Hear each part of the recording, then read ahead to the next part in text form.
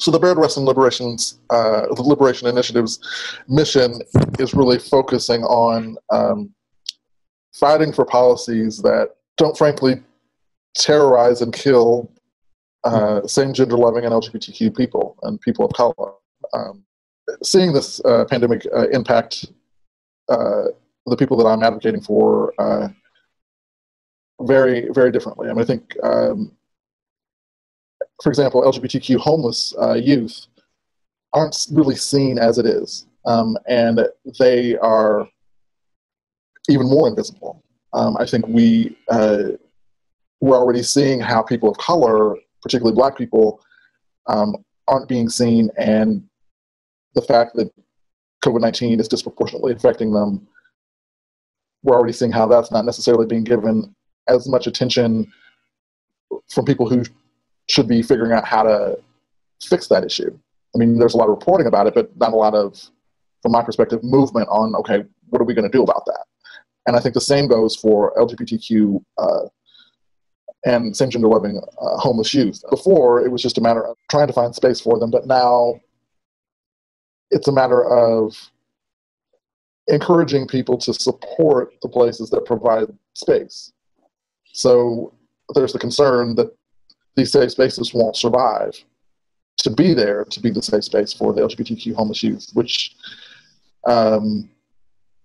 is just, frankly heartbreaking.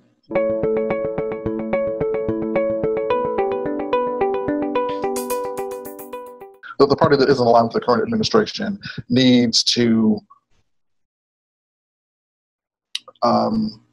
frankly, find a backbone and be willing to step out on faith, be willing to stick their neck out for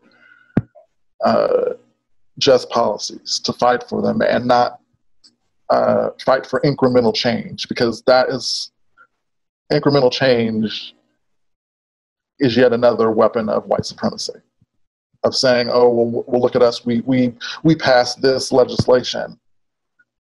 Aren't we great? Well, if that legislation's only kicking the can down the road a little bit, I struggle to celebrate too much, especially when a lot of these policies that end up doing incremental change are fixing problems that have had monumental historical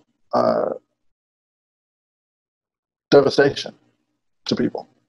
But yet we want to advocate for policies that just fix it a little bit when an overhaul is necessary.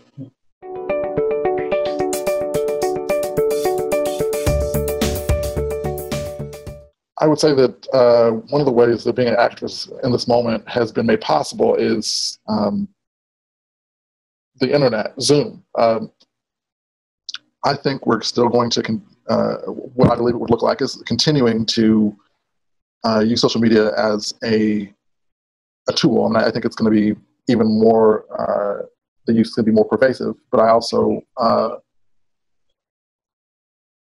to the point of not just organizing for gatherings, but also really pushing our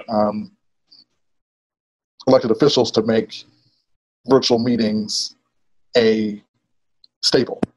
Because I think it's been done now because there's no other way to do it. I mean, you have to do it because of the pandemic. But I think in future, we're going to be in a space where even if we still have face-to-face meetings, that virtual meetings will also be a required option. So I think that's going to be another way. And I think also it's going to really enrich organizing.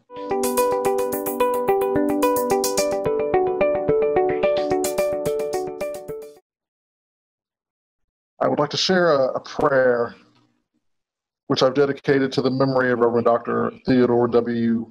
Jennings, Jr. Jennings was a theologian and Methodist minister. He was professor of biblical and constructive theology at Chicago Theological Seminary. He was a valued mentor. Jennings' theology affirmed my existence as a queer Christian. His guidance and mentorship provided me a rare opportunity to be seen and heard without judgment. Let us pray. O Creator, we did not see this catastrophe coming, but we saw other dangers lurking and coming into full view. So we raised our voices. We raised our voices in defiance of blatant racism and affirmation of white nationalism. We raised our voices in defiance and denouncement of homophobia, queerphobia, and transphobia.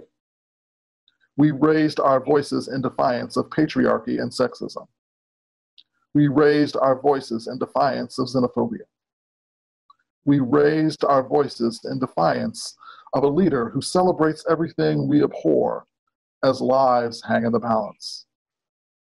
Now we raise our voices in defiance of a leader's response to an invisible enemy that's robbing many people of their breath, voice, and life. Please keep standing or sitting with us in the midst of those trials and tribulations. Help soothe our throats and give us strength to keep raising our voices. And thanks for prophetic voices who are now ancestors. Let them help inspire and sustain us. Amen.